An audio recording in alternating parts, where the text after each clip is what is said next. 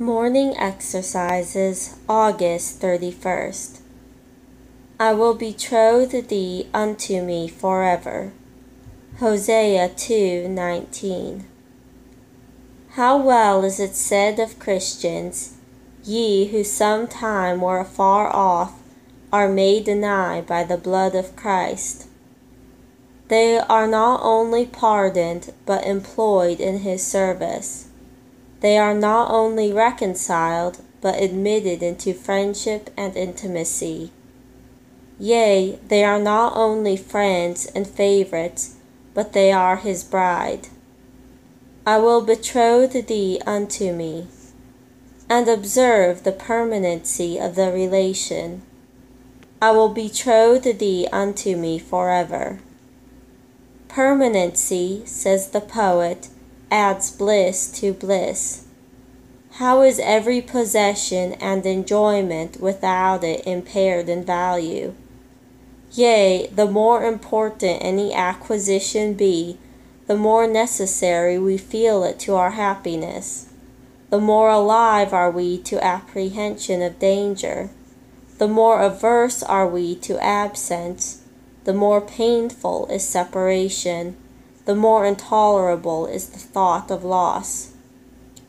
Yet, to whatever we are attached here, do we not set our hearts on that which is not? It is said the Jews in their nuptial ceremony always threw a glass upon the ground, to signify that the union then forming was as frail as the emblem was brittle.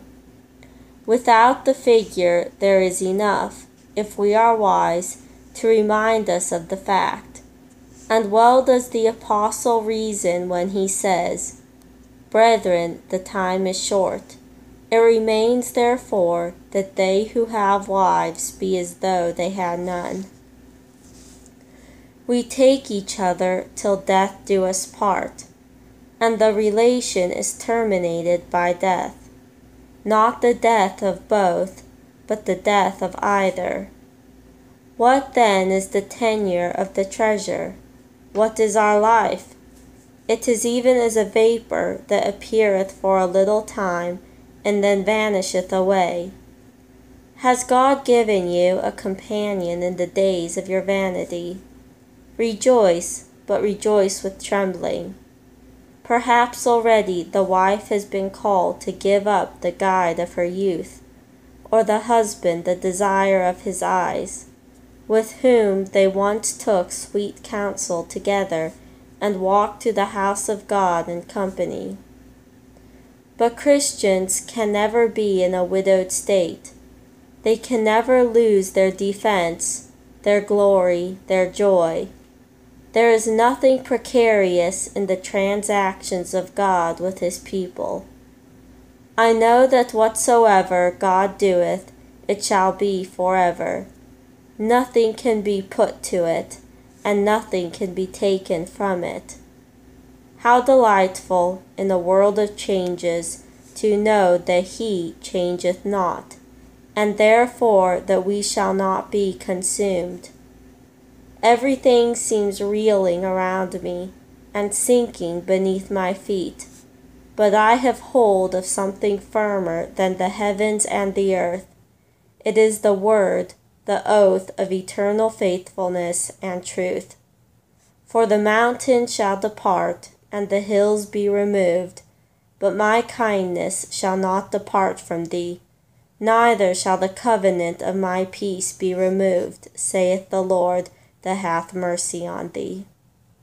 I will make an everlasting covenant with them, that I will not turn away from them, to do them good, but I will put my fear in their hearts, that they shall not depart from me. I have had many a persuasion which has failed me, because though the confidence was strong, the foundation was weak. But here the full assurance of faith can never do justice to the certainty of the event. I am persuaded that neither death nor life, nor angels nor principalities, nor powers, nor things present, nor things to come, nor height, nor depth, nor any other creature shall be able to separate us from the love of God which is in Christ Jesus our Lord.